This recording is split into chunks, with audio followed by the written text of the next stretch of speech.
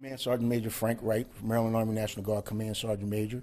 This weekend we had the Maryland Army National Guard Warrior Challenge, which was designed to select the best of Maryland Army National Guard soldiers, whether NCO or a junior enlisted soldier, and we did just that. What we wanted to do is we wanted to take the whole soldier concept. Take a look at the soldier's performance. When they were selected by their units, the units looked at who are the best and who could represent us the best. They had to have the qualifications included at 270 minimum on their Army fitness test. They had to have at least a sharpshooter. They had to have combat lifesaver. They had to have combatives training.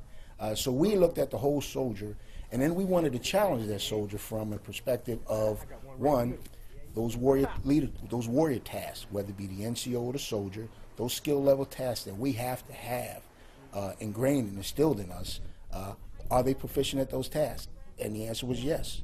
And again, when you have the best of the best competing, we selected the best cadre to put this thing together to make it work for us. And then we wanted to challenge their knowledge.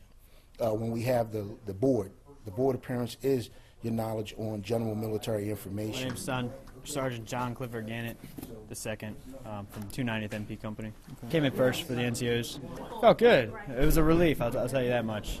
And there's a lot of rank walking around out here, so it was a real relief to come in first and represent my company first of all, and then my brigade. It was a real relief because I was worried about it. So it's good. It feels good. Specialist Matt Ryan, the 291st liaison team. I won Soldier of the Year. It was definitely a learning experience. It was good to be around, the best of the best from each brigade, and see what every brigade brings to the table. Because we've got a lot of talented, squared away soldiers in the Maryland National Guard. So, it's something I can bring back to my unit. Something when I become an NCO, I can pass down to soldiers.